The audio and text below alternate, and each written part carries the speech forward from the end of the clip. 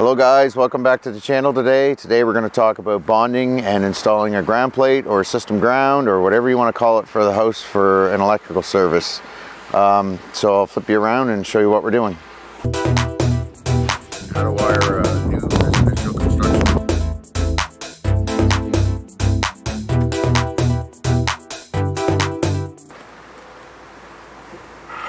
Okay, so what we have here is we have a piece of number 6 ground wire coming out through the bottom of the house or the foundation, and we have a ground plate. So by code we need to be in there, down there 2 feet. Obviously this is a lot deeper than that, but we're taking advantage of the trench that's opened up. And the reason that this trench is opened up is because they replaced the main water line, which was copper coming from the road, and that is now poly. So now the consumer for this home has lost their system ground or their bonding. So we're going to stick a ground plate in there and Chris is going to strip it. So basically it's pretty simple. We just have a piece of number 6 RW90 stranded copper wire, which is the size that we need here for our electrical service, and this is either for a 100 or a 200 amp service. And we're just going to stick it onto the clamp. And literally, this ground plate just gets buried. Now, you can do this with a ground plate, or you can do it with two 10-foot ground rods. When we do it with 2 10-foot ground rods or electrodes, we usually bury it with a jackhammer, because they're quite hard to bury. And they need to be 10 feet apart. So either method is acceptable, either this method or the method of using the 2 ground rods.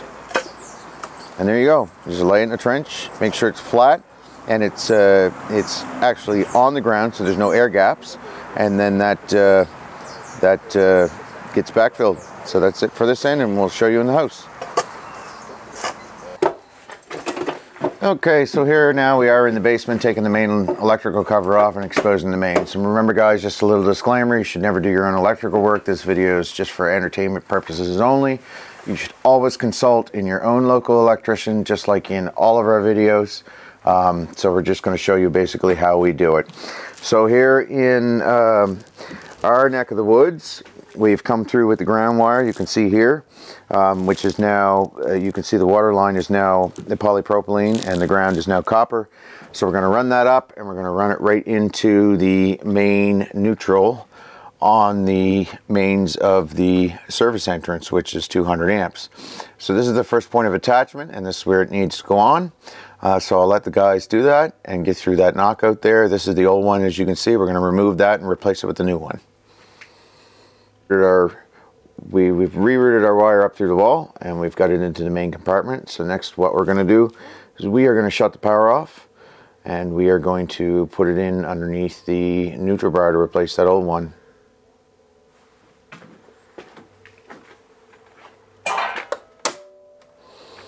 Alright, remember that's live.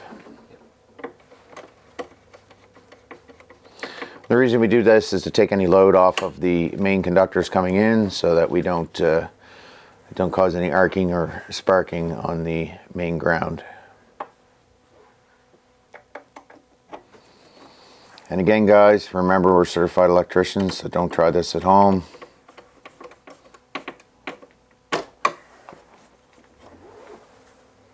There we have it. You can turn the power back on. And now we'll just remove that old wire and put the cover back on. And there you have it. Our cover's back on. We're all put back together. And that's how we do a system ground. Don't forget to like and subscribe. Thanks for watching, and we'll see you guys next time.